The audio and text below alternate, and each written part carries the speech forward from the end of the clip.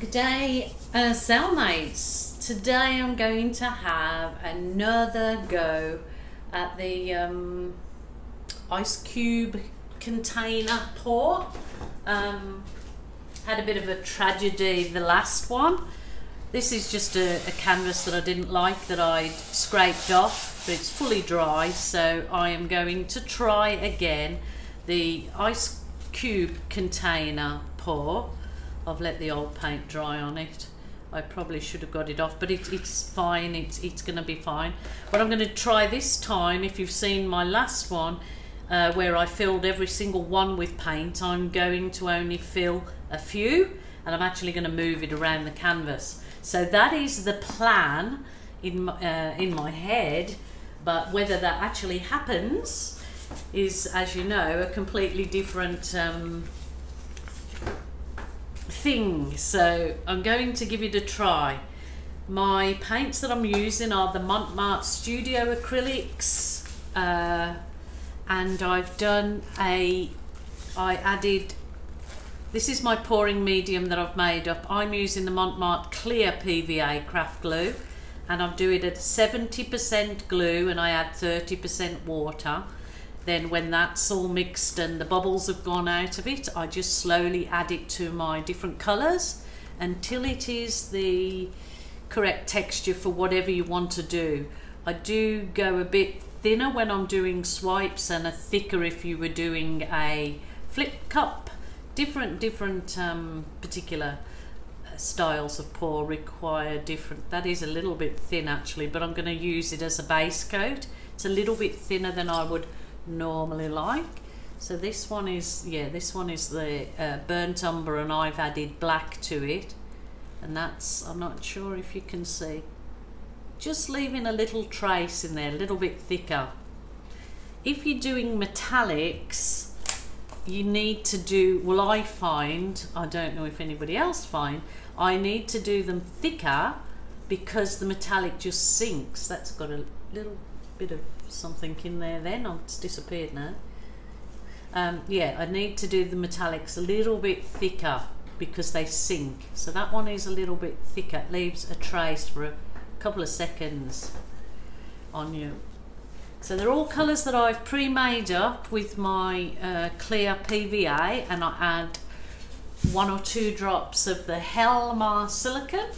My pouring recipe and links to suppliers are underneath my videos as always. So we're going to get going on this one. What I'm going to do is I'll do my canvas with the white first. I'm just going to, well, it's kind of, it was white, and I did add a little drop of gold just to send it a little bit off white.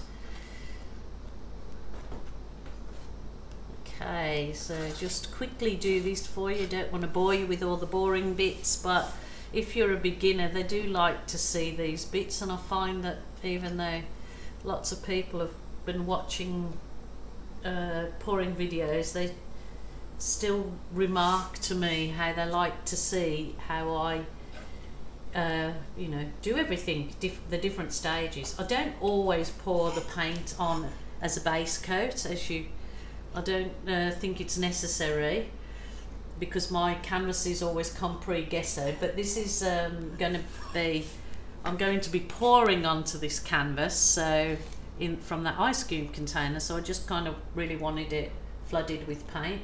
So I'm going to try and not put as much paint at all in the ice cube container as I did previously. You know, really put quite a lot of paint in. So far so good. Okay, let's do it. Okay, I'm not going to fill every single container. I'm not going to actually fill many of the sides because, yeah, I'm just not. So I'm going to put this nice chocolate brown, which I made out of the burnt umber, like I said, with a blob of black. It just sends it a really nice dark chocolatey colour, and I like it. So just add that to 2. I'll pour some gold in with that. Oh, just doing it a little bit different way. Some people ask me, that's a strange ice cube container, it's long and skinny, but as another lady explained, it's meant for ice cubes for drink bottles, that you can put the ice cubes in the drink bottles. So there you go. This is the orange. Just doing it a whole different way. I'm going to see how this turns out. I'm putting some teal in it, which is the turquoise, but I added a bit of blue to it.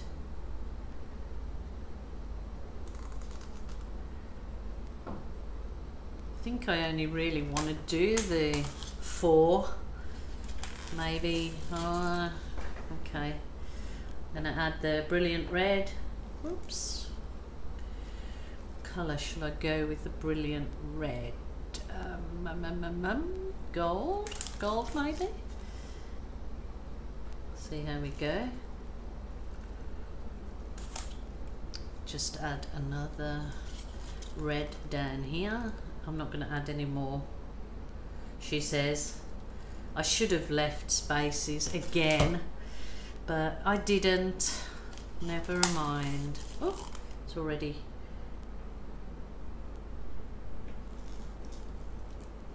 That was a turquoise again. Little bit of deep purple that I have here, like a grape colour. Okay, that's all I'm going to put in my container. Now I am going to move the container around my work.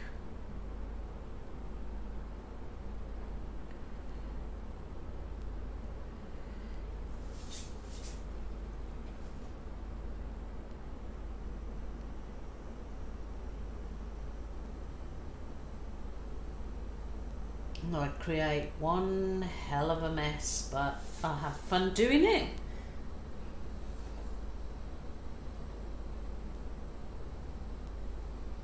I look as though I've got loads of worms. It's wormy.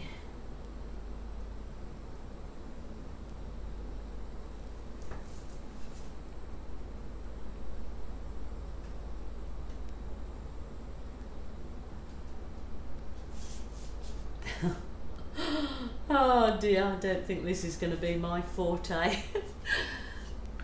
Okay, well, I've got like a swipe through the, I mean, you know, like the burnt umber straight through the centre. Oh my goodness, this is a funny. Okay, what I might do is just put some heat on that, see how that comes out. So I get my wonder wand, my little heat wand.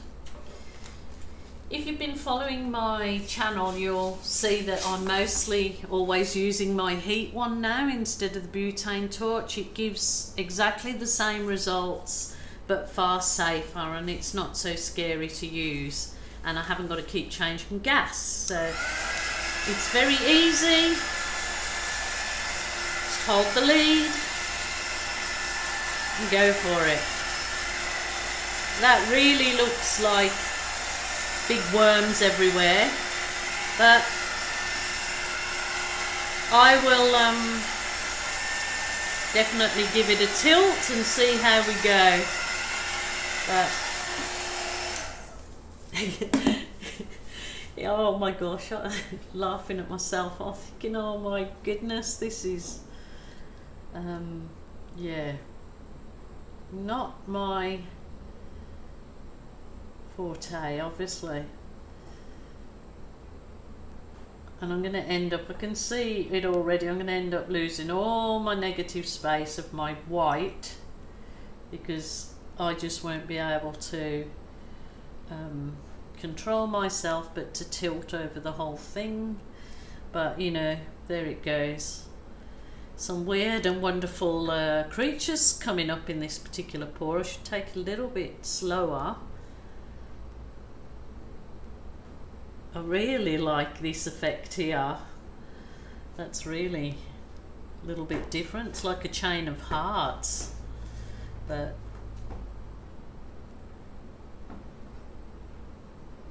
I don't know what I'm doing here.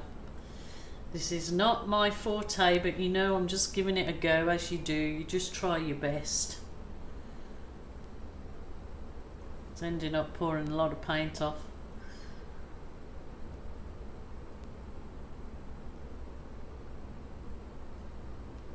You're probably screaming at me, some people, you're pouring all the best bits off. But I've got all those lovely little, I don't know, it's sort of creating a whole little way of its own. I've poured off lots of nice bits, so I do get that, but you know, you win some, you lose some. Something completely funky and way out as this, some people love and some people hate. So not really feeling it myself, but okay, sliding around here. You know, sometimes just some absolutely wonderful things start to come up when you pour. Grabbing my wet cloth, sorry, otherwise I get paint everywhere. Alrighty. Well, I don't like that thick line, so I'm going to see if I can bring up anything interesting.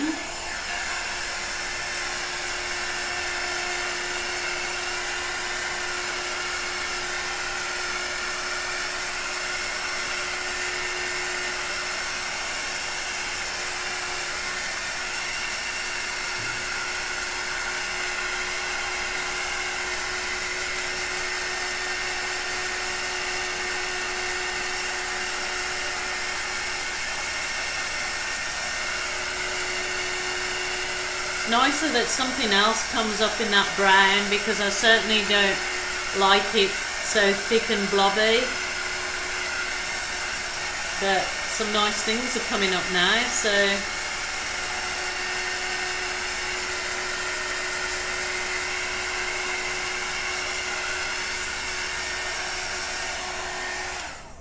okay. Well and well. Not exactly a very pretty pour. It's really way out. I'm just thinking.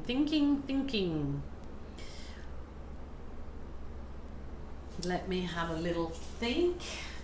I'll show you a little bit closer. You'll obviously let me know what you think, which is a good thing, and what you believe I could have done or couldn't have done.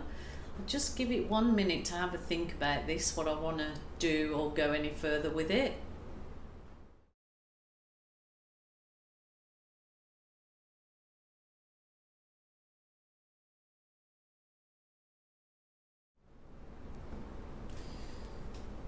Okay people, had a little think, looked at it, took some photos of it like this, which I will add to the end of the video. If you're liking it exactly as it is, stop viewing now and do not go on any further. Okay, if you want to see me play, it might be a complete disaster or it could end up a master. I have my doubts for this one because it's just too busy, way too busy. So to make it, I'm not saying it's going to make it unbusy, but I would like to swipe through the I was going to swipe through the diagonal. Maybe I'll swipe through the center. I'm going to swipe. I'm not feeling it. I think it's way too kind of busy and out there. So if you like it now, just goodbye, see you later. Sorry. But okay, that is a phthalo blue in the and I'm going to swipe. So here we go. It's a center swipe on a ice cube tray pour. Oh, my swipey tool is a little bent. This is the soft plastic file divider I use, and it's obviously a little bent, so that's why it missed out that area, but there's absolutely no problem. I will go back over that. Easy peasy. Here we go. Oh, it is bent on the end and it's lifting. Had it in the drawer there. Okay. Great swipey tools, really are great swipey tools. Ooh. And if you just keep yourself a nice piece of kitchen roll handy to keep wiping your swipe tool, you're doing a better job than I, because I forgot. Oh, wow, how interesting. How interesting is that? Look at that. It certainly looks like an underwater garden there, like under the sea or northern lights, or what do you think? Let's keep going with it and just see what happens. I mean, this is what you've all got to remember, is the only rule is there's no rules. It's your art room and your decisions. Nobody else can make the decisions for you. Just whether you make mistakes or you don't, it's your choice. And there can be happy accidents, I'm told, all the time, which is true. But just continue and just keep trying to work with it and get your artistic mind, which everybody has got an artistic point of view, and it might not be the same as mine or anyone else's, but it's yours. So go with it. Go with the flow. Okay. Look at that. Completely changed it now. It's completely morphed into, you wouldn't even know it was the same painting. It's got some little like star, something's fracturing in here, but in a nice way. See these blobby bits, I would let it dry off quite considerably, and then I'd come back and give it, just show you while I'm here, a little teeny tiny water balloon. You can get rid of those and make them, oh my goodness, how pretty is that? You just get rid of anything you don't like. I'm not going to do that just yet. I'm going to just give it a whack with the Wonder Wand, the Whack-a-Packer, just through the thick bits. I don't want to bring up any more cells in the other area because they're gorgeous. The thicker bits, yeah, go with it. They'll come up. The more you heat, talk to it. Okay, heating the canvas up with this, it's heating the paint up, should I say, more at a slower rate than you would if you used a butane torch. It doesn't burn it. It's heating it up, and then as you see, the whole thing takes on its whole life, a little life all of its own. That's what I'm trying to say. Get your words correct. Okay, I just want to show you quickly. I'm going to leave this to settle because there's a lot of paint on there, but I absolutely will come back in with this little balloon that I've put water in it weeks and weeks ago, and then just pump out the little teeny tiny bits that I do not like. Oh, so it kind of looks like a starry night, doesn't it? Tell me what you think. Like, I mean, it was certainly way busy before. Oh my goodness, these teeny tiny balloon kisses.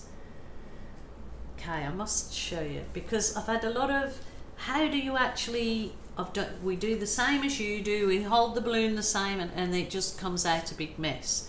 Well, the one thing, if you're just learning with your balloon kissing, is to allow your paint to dry off. What will happen, it's self-level, it'll find its place and slightly dry, but not sticky dry.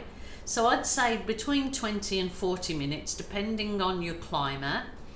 leave it, then come back and do it. If you want the true balloon kissing looks, if you want it to create movement and not look like a balloon kiss, then do it while it's quite wet, because it won't actually look like a balloon kiss. It all falls back in. But what is happening is some really gorgeous things happening in here, so not quite sure, but as you see, there was a big mismatches of paints in there. Look at that, is so delicate and lacy. This has got like fracture eyes, which looks super duper. So yeah, you basically just push your balloon in, and you can push it till you feel the bottom of the canvas and then just pull it back out.